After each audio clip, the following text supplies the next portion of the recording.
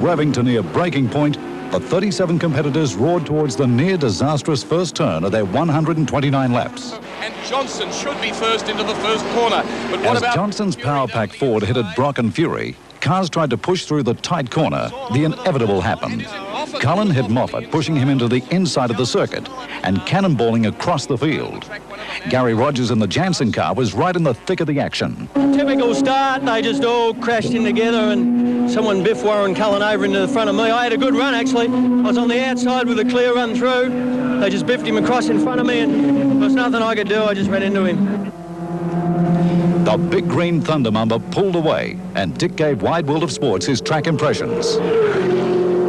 Basically, I don't mind the circuit at all. It's quite different and it's also much tighter than it ever has been before.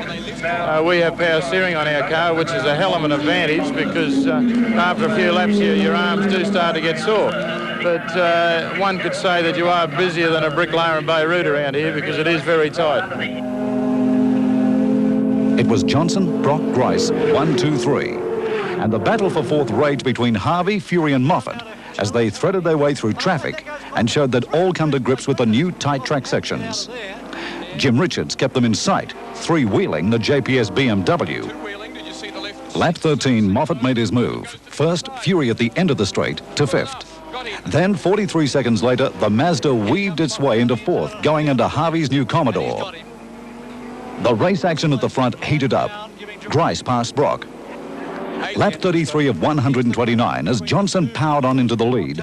The Fury Scott car into the pits and out. Team manager Howard Marsden. With the turbocharged engines, we have a lot of pressure at the cylinder head, and unfortunately one of the gaskets there has let go and let the water out of the engine. We're overheating, we're tired. Brock's pits signaled a possible problem. Brock in, Perkins out, and a near miss on pit alley. There had been tyre trouble. I had a puncture. It was just a very sharp piece of metal through the centre of the tyre. Well, I guess that could happen to anyone, so it wasn't the fault of the tyre. Lap 37, race leader Johnson pitted, but his face told the story. Dick, disappointing, mate? Mate, you could say that, yeah. Very disappointing. What's the problem?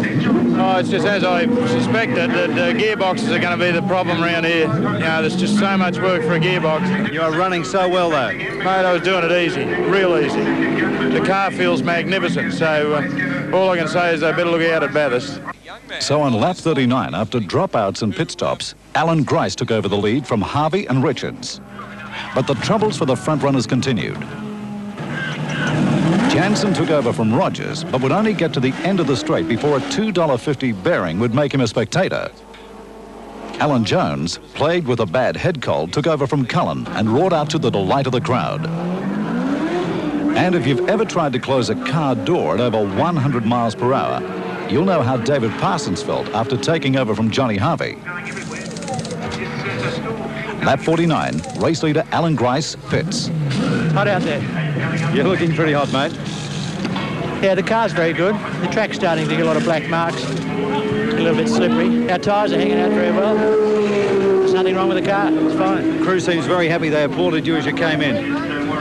Yeah, I think it was probably the quickest stop of the day by the sound of the applause too. The boys pulled a very quick stop there. We'll take some beating from here, I think. So it was Harrington, now driving with a broken accelerator, Richards and Brock. But it wasn't going to be Richards' day. The BMW limped into the pits after 73 laps. A philosophical Frank Gardner told the story. A little bit of overheating in the diff. I think we're a little bit undercooled in the cooler department, and we'll just have to come here with a bigger cooler can. Of the motor race. On the 103rd lap, Grice slowed, and it was his turn. It's second gear, constant velocity joint, I'd say.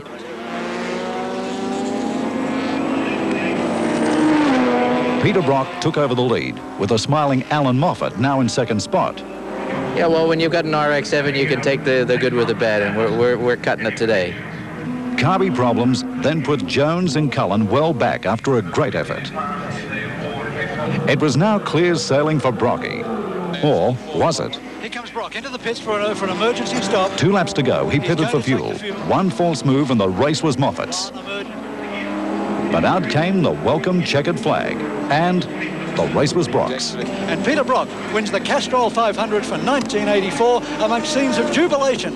Well, Australia's first international motor racing circuit, Sandown in Victoria, had a great christening. 129 hard-fought laps in the Castrol 500. Won, of course, by 05 Peter Brock. Time to pack up the gear, get set for Bathurst. In the meantime, Mike and Ian, I'm going to go out and get a bit more practice. See you soon. That's when I like invest in cars that aren't moving.